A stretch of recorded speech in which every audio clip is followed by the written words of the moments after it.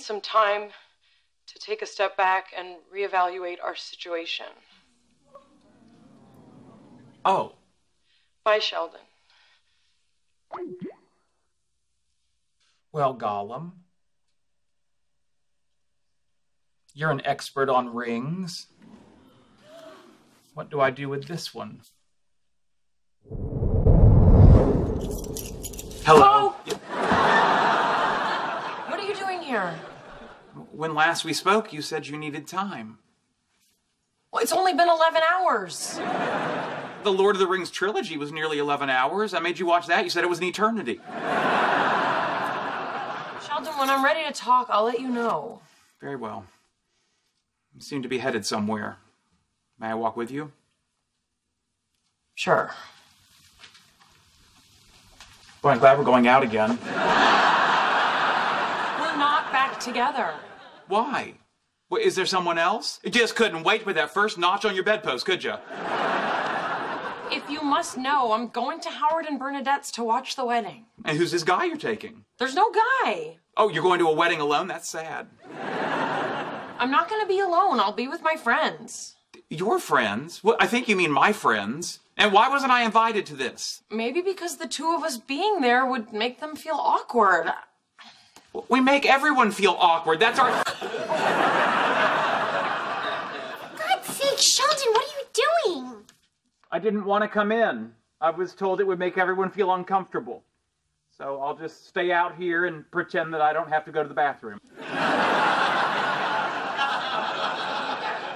Howard, do something. I'm on it.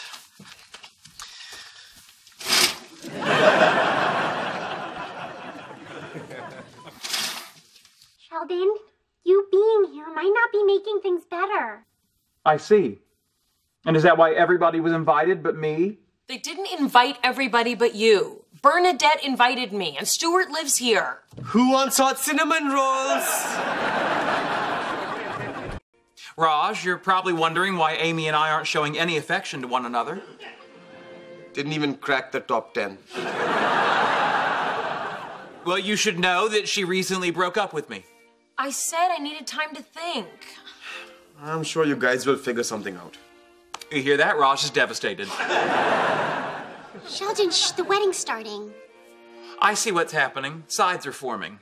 Well, if Bernadette's on Amy's team, I pick Howard. I'm not taking sides. Fine, because I'm stuck with Raj. Really? At least you got picked. Yeah, Amy, I don't understand. Are we broken up or not? It's like you can't make up your mind. It's because you're not giving me any space to think. Well, you should think fast, because men can sire offspring their entire lives, but those eggs you're toting around have a sell-by date.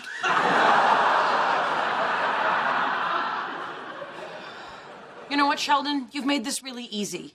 You're immature. You're selfish. You just insulted me to my face. I don't need any more time to think. We're broken up.